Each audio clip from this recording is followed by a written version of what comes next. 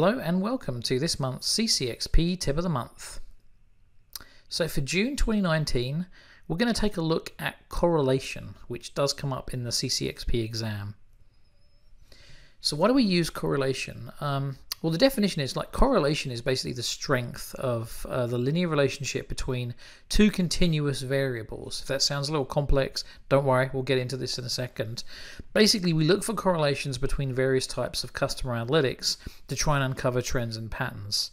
Now, the past doesn't always guarantee the future, but we can find compelling data from correlations, and that can ease decision making. For example, we already know from multiple tests and data points that data continues to show that some of the highest correlations between Google rankings and the number of links to a given page.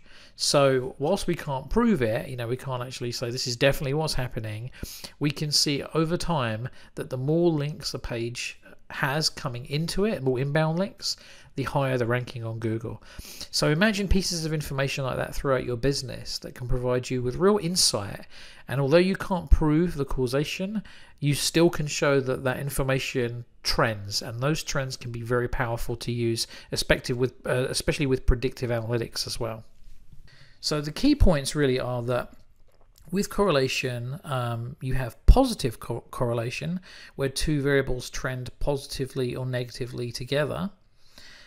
Basically, that means height and weight. Taller people generally tend to be heavier. So on a chart, if you imagine a graph where height's on the x-axis and weight's on the y, you would expect to see, as one variable goes, the other variable goes up as well. And I'll show you a graphic of that in a minute. Negative correlation means that one variable increases as the other one decreases. So for example, I would expect heating costs to increase in relationship to the temperature getting colder outside. So the range is from -1, which would indicate a perfect negative correlation, to +1, which would indicate a perfect positive correlation. If the value comes back as 0, it means there's absolutely no correlation at all. One thing we always like to stress is that correlation does not prove causation.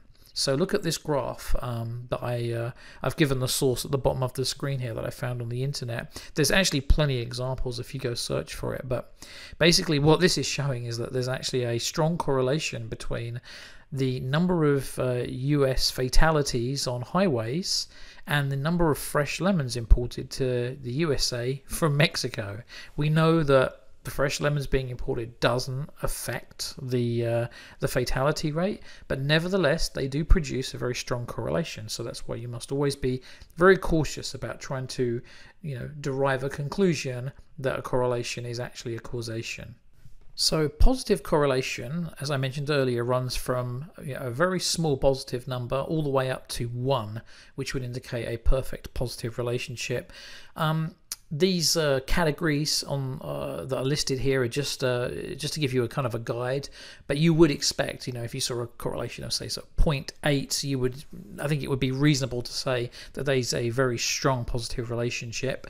The graphic on the right of the screen here shows when you use a scatter chart, which is the best kind of chart to graph correlations, this will show you what you would expect to see with a positive correlation with a nice trending line.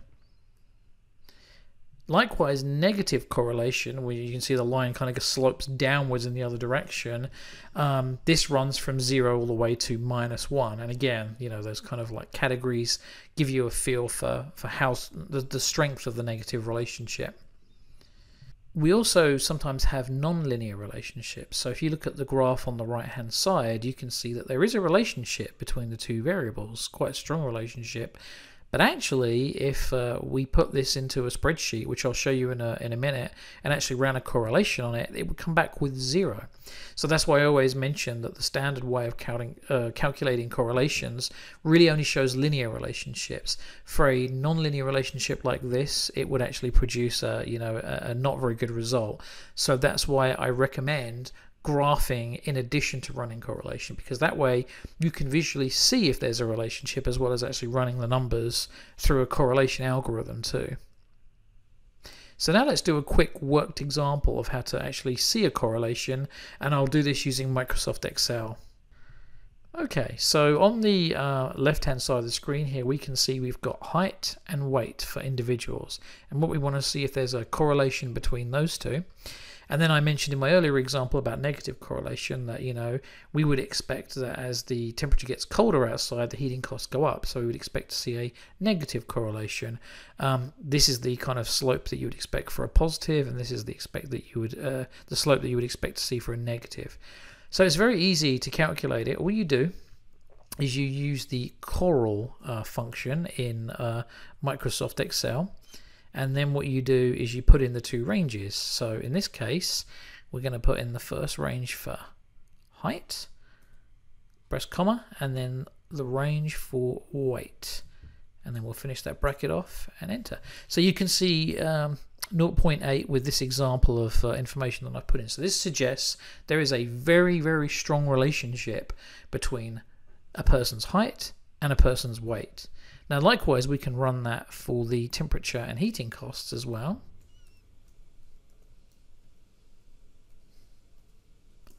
So we'll put in our temperature range, and then we'll put in our heating costs.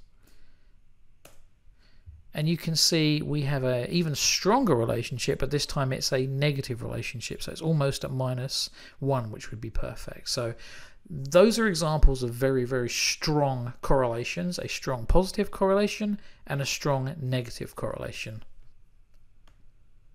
So let's do a quick sample question just to make sure that you've absorbed this information and you're ready for any kind of correlation questions that come up on the CCXP exam.